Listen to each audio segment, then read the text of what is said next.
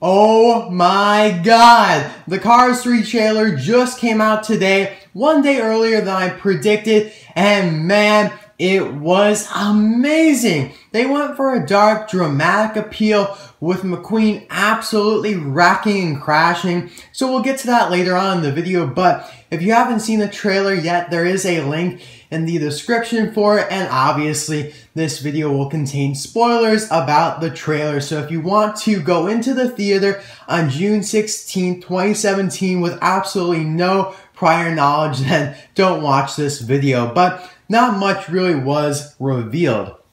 So we'll go clip by clip, analyzing this trailer. It's kind of short, 47 seconds, but it is just a teaser trailer. So we got the Disney and Pixar titles. Pretty obvious, it's a Disney Pixar movie. Fans cheering in the background with a glimpse of a bunch of race cars going by, and we can see a lot of RVs in the center. The cars are going by way too fast to see any specific sponsors, but there is a Shiny Wax racer and a couple others that I'll talk about later on in the video. This trailer is pretty much 80% just racing clips. Another clip shows the right side of a Little Torquey Pistons racer. So it looks like the numbers are the same from the first Cars movie. Like Little Torquey Pistons is still number 117. But the designs have been altered. Same thing with Rev and Go on the other side. Rev and Go is definitely a different character, not Misty Motocross anymore because the model is different. So I feel like the companies are still around, like the Little Torquey Pistons company and the Shiny Wax company. Those are still around, but those racers, the drivers, the characters have retired, like Aiken Axler or Ralph Carlo, who was the Little Torquey Pistons racer. They retired and now they have employed, the companies have employed new racers. So it makes sense that the models have changed and the designs a little bit as well. Now we see some more racers going by. One of them has the colors of Clutch A, the sponsor from Cars 1. So it could be him, but it's really blurry, so you can't really see for sure. Some more racing scenes. This trailer, like I said, is primarily racing scenes until we get to the crash. And we can eventually see a little bit of the bumper save racer in one scene that has the classic view of a right front wheel. This was also a scene from Cars 1 at the beginning. I believe the racer might have been Gaskets, or it appeared around when Gaskets appeared in Cars 1. And so I really like that. And it looks like they're doing a lot more continuous streak from Cars 1, I guess you could say. So that's really cool. This movie will definitely be more similar to Cars 1 than Cars 2. So if you guys didn't like Cars 2, don't worry, Cars 3 looks like it'll be a lot better and a lot similar to the first movie.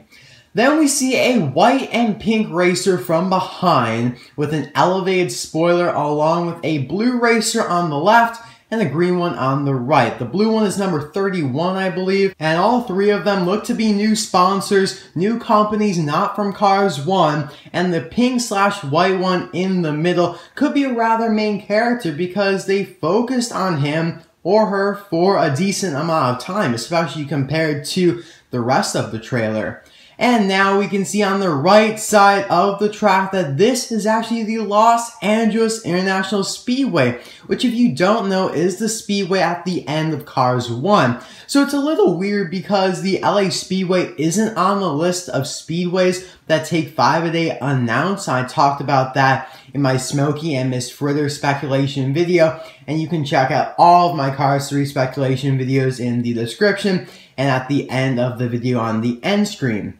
And now we move on to an aerial view. We can actually see on the side banner of the track again. This time it says Piston Cup. So we're back in the Piston Cup, which is just amazing. Who doesn't love the Piston Cup? It had so many awesome things about it. So I really am glad that we're back with the Piston Cup, but we really don't know what's going to happen with the Piston Cup for the rest of the movie. This is probably the beginning of Cars 3 because McQueen has to crash early on so then he can get trained by Cruz Ramirez. At least that is my opinion. I mean, why would they leave off the movie having him crash in they wouldn't even show the end of the movie. So this is definitely somewhere toward the beginning. And in this aerial scene, we see Lightning McQueen at the front of the pack, and it looks to be maybe Sputterstop behind him, at least a Sputterstop racer, but it's really far off to see for sure. And so it's nice that McQueen's leading the pack. That's pretty expected, of course, because McQueen's the main character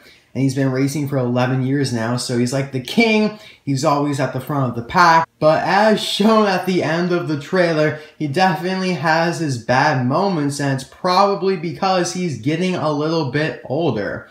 And then we have another typical racing scene from the side. Definitely some interesting models for the racers. They're not the regular ones from Cars 1. I mean, in Cars 1, we had just McQueen's model, the King's model, Chick Hicks's model, and the 3 basic Piston Cup models, which were based on nitroid, leakless, and octane gain or RPM, whichever one you think came first. Now, I know there are going to be a lot of people watching this video who don't collect the diecast, or just fans of the movies, and that's completely okay. So I don't want to confuse you by talking about all the jargon with the exact models and stuff, so just kind of focus on the main idea here. We have all these different exotic, technologically advanced race cars, which really emphasizes the technological aspect of the movie. I mean, back when the synopsis for the movie was released back in June, it said that McQueen is struggling to keep up with the technology of 2017, which is hurting him in the racing career because Jackson Storm, the main racing rival of McQueen, is a rookie. So obviously he is going to be the most technologically advanced. So it really stresses that point, which will be a major theme of the movie. So here's where it gets really good. We see a black racer with some blue trim from behind. He's speeding up, and he kind of looks like a similar model to Carlo Veloso, but he's definitely different. I just wanted to throw that in there because that's the first thing that I thought of. But I do think that this is Jackson Storm, like I previously mentioned, and now this name will be all over the place very soon, but I know that not many people know about it right now, but Jackson Storm is McQueen's main racing rival and the probable antagonist of the movie. He's like Chick Hicks from Cars 1. And now, there was a picture, and we'll get to that, and it shows his face. And man, he looks mean. But we'll get to that. It wasn't in the trailer, so we'll get to that soon.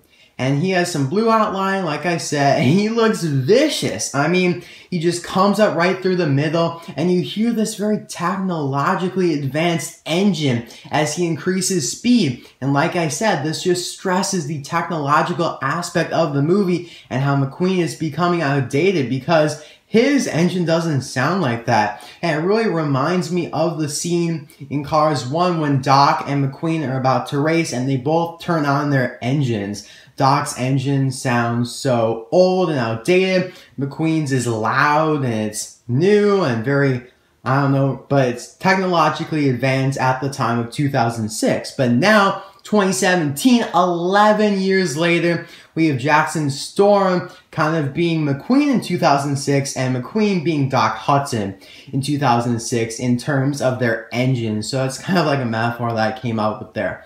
And then we see a newly designed Shiny Wax racer on the left of Jackson. That was a company sponsor in Cars 1. And a newly designed No Stall racer on the right as well. No Stall has blue, green, and red colors now, not just red, black, and white, so that's very interesting. Again, it shows that the designs have been evolved and upgraded, and it's not going to be Todd Marcus as the No Stall racer anymore, at least I highly doubt it. As Jackson Storm speeds ahead, a Sputterstop racer is revealed on the left, and a new sponsor, Intersection, on the right. There's some writing on that other pink and white racer that I talked about earlier, and it kind of looks like Intersection as well. Now, of course, this Intersection racer on the right of Jackson is pink, and so maybe they're racing for the same company, and I'll get to this a little bit later, but they may have taken clips from different races. So all the clips you saw in this trailer, they may not actually be from the same exact race. So kind of interesting there, and I will talk about that a little bit later on in the video. And now we see the back of McQueen, and it gets a little scary here, guys. An announcer on the loudspeaker is saying something. I believe he does say McQueen is fading, and he's fading fast, meaning that he's drifting off to the right to the wall. They definitely most likely hits the wall, and that's when we get the crash.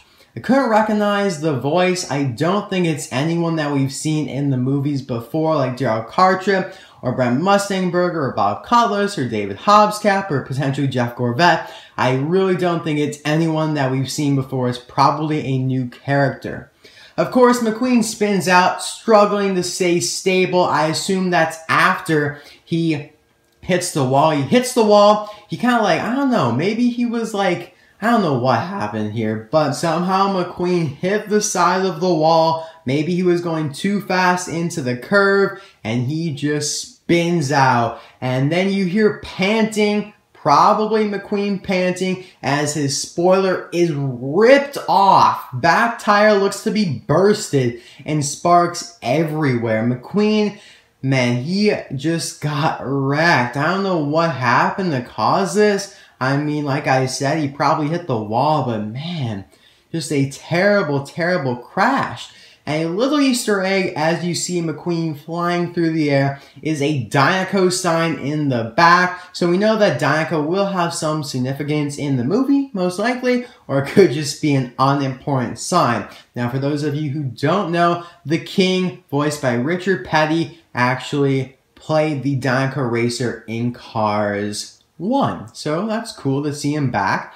And so what do you guys think of the trailer? I thought it was great. And if anyone was wondering, they made it dark for dramatic effect. I think it'll definitely be brighter in the movie, but I feel like they're definitely trying to show everyone that this is different than Cars 2. We're not going down the spy route anymore, and I'm happy that they're not. So I'm happy. It looks like a great trailer. Of course, it does say, from this moment, everything will change. And then it says summer 2017 in a Cars logo, which of course we know the movie will come out on June 16th, 2017. That's where I'll be on that day. I'll be in the theater and then probably going hunting for some of the diecast. I mean, I am marking that date on my calendar, the most important day of 2017.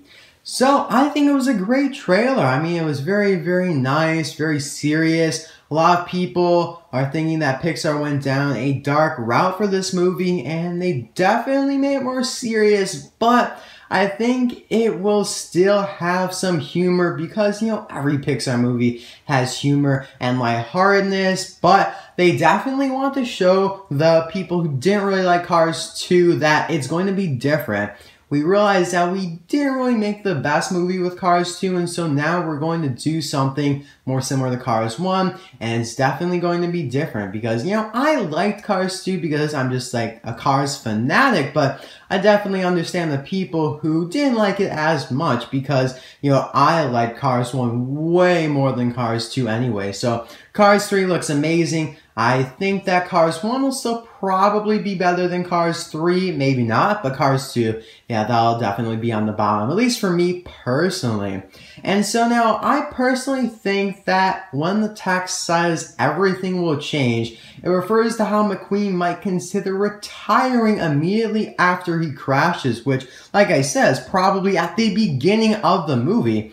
Because, you know, Doc retired after his crash, and the King retired after his crash, even though he was going to retire already. I'm just saying that it's kind of like a trend. You crash, you retire. But especially with Doc, because obviously Doc was McQueen's mentor and coach until, unfortunately, he died. Now, Doc will have a part in this movie, some inspirational part, and maybe even a flashback as well. Check out some of my other Cars 3 speculation videos if you want to learn more about the Doc Hudson flashback. I definitely think it'll happen, guys, so get excited for that. Now, there was a picture released that was not in the trailer like I hinted at before. It shows McQueen's side and a very, very angry racer toward the back, who is probably Jackson Storm. It matches the car we saw before that I said was Jackson Storm. So, man, he looks amazing. He's black. He's got this blue trim. And now this picture looks to be from the Midnight Run race, as it's very dark, so I assume it's midnight and something like that. So, very, very nice. I'm really excited about that. And yeah, I don't really know where this picture came into play here. I've seen it used as the thumbnail for some of the trailers on YouTube and as the title picture for some articles about the trailer. But yeah, I did not see it in the trailer itself though. So Disney Pixar must have released it separately. So overall here, just kind of wrapping things up, there were some definitely new racers integrated in with the original Piston Cup sponsors, like Little Turkey Pistons, Shiny Wax, No Stall, possibly Clutch Aid. Not really sure about any others, but I do talk about a list of Piston Cup racers that have been rumored to appear in the movie in my second speculation video about the diecast and whatnot. Now, if you don't collect the diecast, you can still watch that video because it has a bunch of new names about stuff, and so it really is just a list for the diecast, but obviously the diecast reflect what's in the movie. So now I do want to talk about Jackson Storm briefly. From this trailer, he definitely looks to be more like a bad guy like Chick Hicks, maybe even worse than Chick Hicks. Of course, Francesco Bernoulli was on the nice spectrum of things. He was a nice racer antagonist. I mean, he wasn't really an antagonist. I mean, he was nice to McQueen. They were friends at the end of the movie. They never really did anything to each other, said anything bad. But Chick Hicks definitely did not like McQueen, did not like the King either, and they definitely butted heads there. And now with Jackson Storm, he looks to be even worse, especially from this picture. He looks mad. He wants to win. He looks really greedy to win.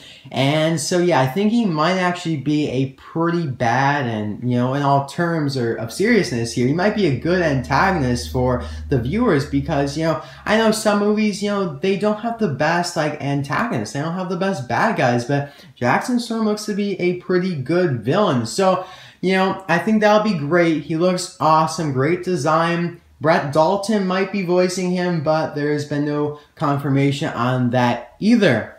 So I cannot wait to see more footage. The animation, oh my god, that was just great in this trailer. It looked dark, obviously, like I said, for dramatic effect, but man, the animation, that was just amazing. That was phenomenal.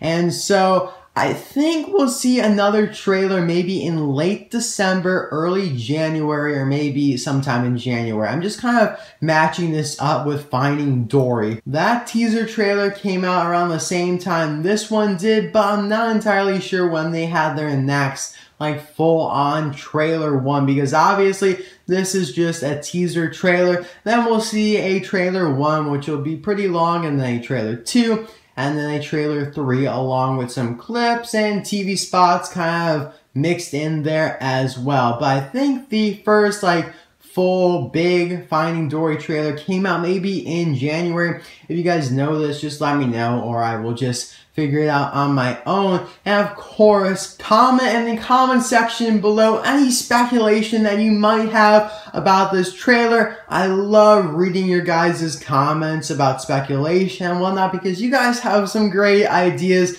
that I never thought of. I mean, I'm just presenting the things that I have thought of, but you guys come up with a lot of good stuff as well, especially when you guys talk with each other, then you guys form some great thoughts and discussion. So I just love interacting with that because, I do reply to all my comments.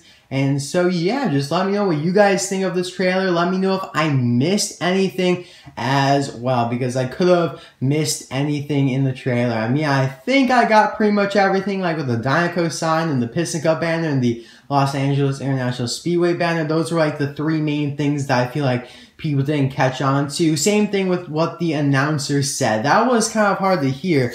I think they did that on purpose. I don't know if they wanted really everyone to necessarily hear that, but it's out now. I believe he said McQueen is fading, and he's fading fast. So yes, that definitely means going off, drifting toward the wall. So awesome trailer. Thank you guys for watching. Get hyped for Cars 3. Man, it's just gonna be a roller coaster ride all the way until June 16, 2017. And it's just going up from here, guys. This is just the start. So I'll see you guys next time for another video. Not sure when it'll be, but I'm actually really excited because, like I said in my last Cars 3 speculation video, I am going to be going on vacation on Tuesday, which is tomorrow, if you're watching this on the day it's uploaded. And then I wouldn't have been able to do my speculation video if the trailer came out on Tuesday like I thought it would. So it's great that it came out a day early so I can do my video for you guys. And it actually came out while I was in school.